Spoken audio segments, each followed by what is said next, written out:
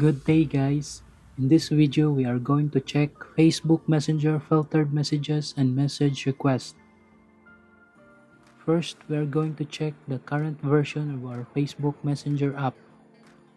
This is to make sure that we are using the same Facebook version for this tutorial. If not, you can update to the latest version.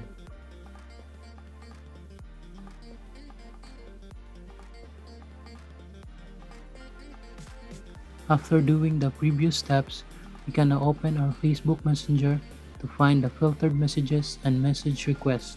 Click on Friends icon.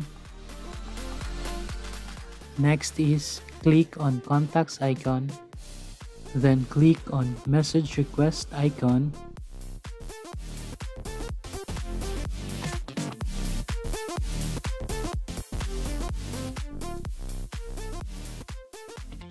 Click on See All to view the message request and other filtered messages.